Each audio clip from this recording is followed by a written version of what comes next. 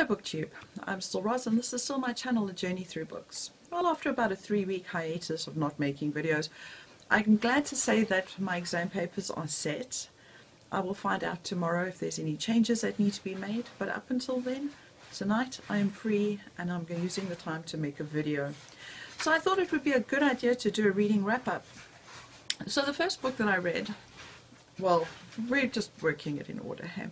So this is Maimane, Prophet or Puppet, by Msomi.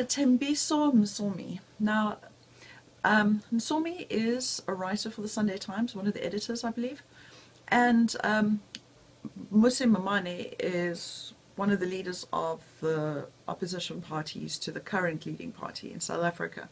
And I thought I'd read this because, well, today was actually election day, which is why we didn't go to work, and to see what I thought of this.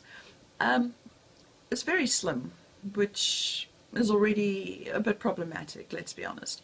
There isn't really all that much to say, and it's not that Msomi didn't try. I even know that Maimane has had Dr. Kumalo stuck on his school books, but let's be honest, that's not really the kind of information that I'm interested in when looking at who I should vote for. The child you are does not generally represent the adult you are going to be, nor your political views. It shows that you were a child.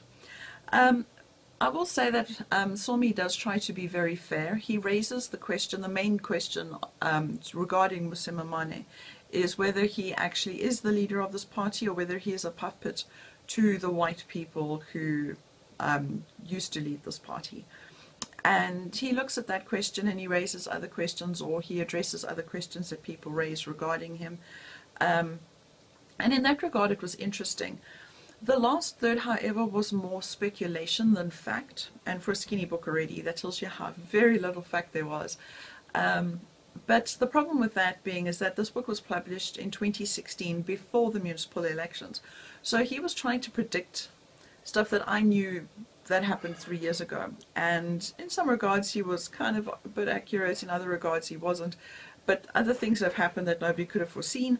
So in that regard the last third is a little bit redundant, but anyway, it was an interesting read.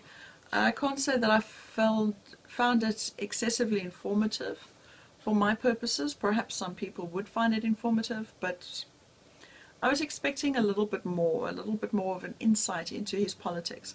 I mean, I know more about Pete Buttigieg's ideas on politics and running than I do about him, and let's be honest, he's been around for a lot longer, on my radar at least. Moving on. So the next book that I read was around my birthday, because I bought it for my birthday, and that was Red Dragon by Thomas Harris. I had to try and just remember which Harris it was there. I've been reading a lot of Harrises of late. And so I got this because this is the book that Steve used when he did his how to do a book review video, and he got me interested. And I've been kind of curious because I've never read Silence of the Lambs or Hannibal Rising or any of those books. And I thought, well, this one is the first, let's give it a go. So a quick synopsis. In Red Dragon, this is actually set after Hannibal Lecter has been caught, even though it is written before Hannibal Lecter was written. How's that for confusion? And you're dealing with the FBI agent who has retired since Hannibal Lecter, and they bring him back for the Red Dragon, the Tooth Fairy, whichever name you chose, Pilgrim. And so you've got him trying to, well, work out who this guy could be before the next full moon, when he's going to now commit another serial killing. He gets into homes, etc. and whatnot. And it's basically that. I mean, there's not much more to say without giving stuff away. So that's pretty much the synopsis of this. Look, it wasn't bad. It's got what you want if you're wanting a crime thriller. I mean, you've got your really sick and twisted psychopath. You've got your injured and damaged FBI profiler, many mutilated families, or at least 2, and, you know, one major bad pen pal. And so it made for an interesting read. The ending was unusual. I'm still not 100% sure whether I liked it or not, or whether I bought it or not, because I guessed that what appeared to be was not, because, you know, there are things that would have had to have happened because things had been addressed earlier in the book. You know, I don't want to give anything away, but, you know, they say you don't mention a gun in the opening of a book unless the gun's going to go off. So the fact that certain things had happened earlier on meant that other things had to happen later. And I was right. So I didn't buy the first part of the ending. But yeah, it was interesting. I like that he doesn't spell everything out for you. I really get tired of writers who really feel that, you know, we're all intellectually impaired and need to have everything spelled out. Whereas he didn't, so I like that. The one thing that kind of didn't sell it for me is that Will Graham in this was supposed to be such an amazing profiler, so good at what he does. And yet the clue that they needed to find out who this guy actually was, you know, any beat cop could have thought of that. Just saying. That's, so, I mean, earlier they convinced you he was good, but that was a bit of a letdown. You know, if anybody could have done it, then why get in the big guns? But anyway, so that was my thoughts on this. But I can't say I felt good. I don't think you're supposed to feel good after reading a book like this. I felt a bit squicky. Moving on. So, okay, this is like a massive, this is not what the entire thing, this is my complete works of Shakespeare, and I'm just holding it up for the sake of holding up a book here, so that I remember to mention this one. So I read Cymbeline, and I absolutely thoroughly enjoyed it. So I'm going to put this down now because I've remembered to mention Cymbeline. So the Cymbeline has like the best of Romeo and Juliet. In fact, there were great similarities to Romeo and Juliet, but without all the stuff that I hate. And apologies to all the Shakespeare fanatics out there and those that really love it to bits and pieces.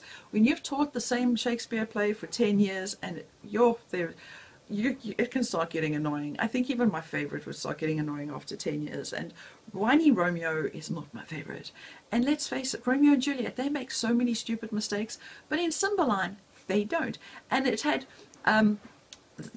so a very obvious Romeo and Juliet feel to it, because there's even the potion that makes it look like you're dead, and they get married even though, you know, nobody would have approved of it, and instead of keeping it a secret, they tell everyone, you know, so he gets banished, also similar to Romeo and Juliet, except he didn't kill her cousin and whatnot. So you have this really involved story, and then it's also got touches of As You Like It in, because Imogen ends up disguising herself as a guy, and I really enjoyed it. I really enjoyed it. And Cloten, he is the guy that she was supposed to have married, and he is thick and he is arrogant and whatnot. And there are a couple of scenes where you have him walking on stage and you've got two lords with him, and the one is agreeing with everything he's saying, and the lord number two is just doing asides to the audience, adding his 2 cents worth. I love that. And when Imogen gives him a piece of her mind, I was there rooting for her all the way.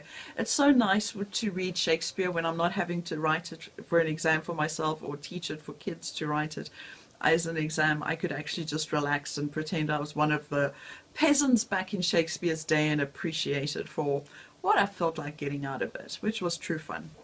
And then the last book that I'm going to talk about, I am keeping this all short, sweet, and to the point, is The Traveling Cat Chronicles by Hiro Arikawa.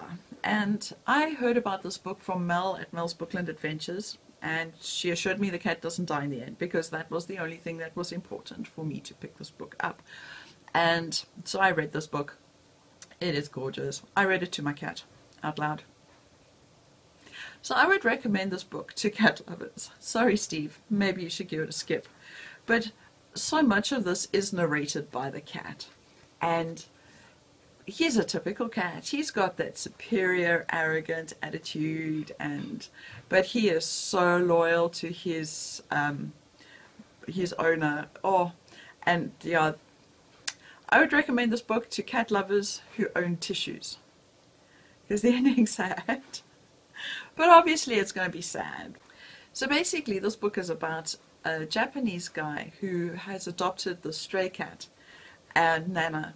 And he, after 5 years of having Nana, is now looking for another home for Nana. And it's the road trip, well, the many road trips that these two go on to go and see about a new home for him. And it is gorgeous, it is heartbreaking, it is beautiful, it is funny, it's everything. Bring your tissues. So that's pretty much been my reading the last 3 weeks, I think. It's a bit depressing.